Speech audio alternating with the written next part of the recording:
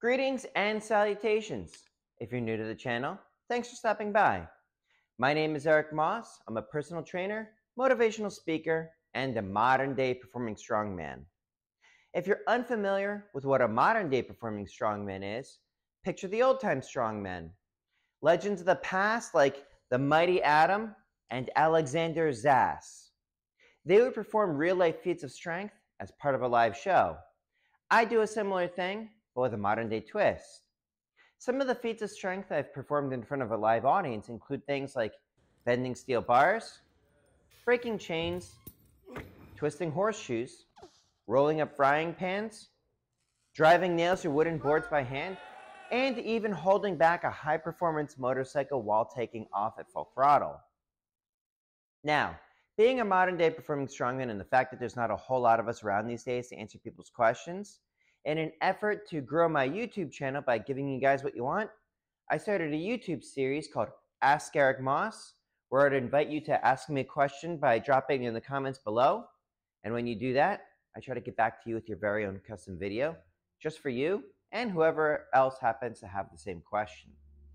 So, this question comes from Edward Marcaroos, 5472.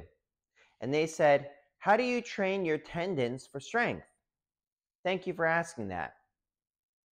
To answer your question, I do and I don't. So one of the things is like a lot of the old timers would talk about the strength of their tendons. So people think that you're looking for specific protocols or whatever to target the tendons specifically. But with my approach, I try to train everything. I train to get stronger. And whatever mechanisms happen to go in place, happen to go in place. So the way movement occurs is your brain sends a command signal to your central nervous system to tell your motor units to contract muscle fibers. The muscle fibers contract, which pulls on tendon, which pulls on bone, and that is how all movement occurs.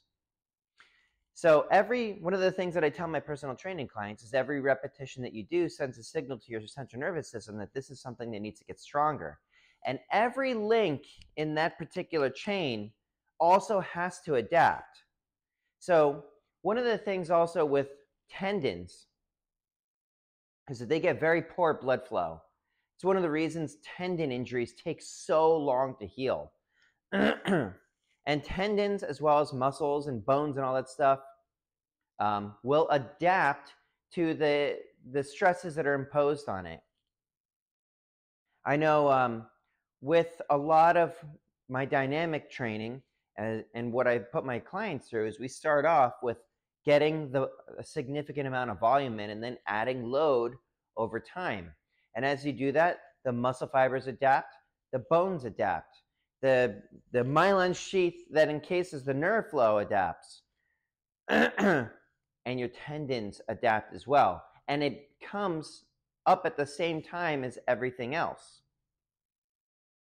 So I hope that answers your question, because I know like you were looking for a specific thing for the tendons, or maybe you were just generally curious. But if you just train to get strong, you'll get, or I should say, if you train to get strong, you'll get strong. Your muscle fibers will get stronger, your bones will get stronger, your tendons will get stronger. Everything gets stronger by default. So anyways, I hope that answers your question. If you like this video, let me know by hitting that like button. If you want to see more of this sort of thing, subscribe to the channel. You can also see the other questions that I answer, as well as the chronicles from my various performances across the country. If you think anybody should see this, please share it with them. This isn't rocket science. And if you want to support the channel, try buying a copy of my book on Amazon.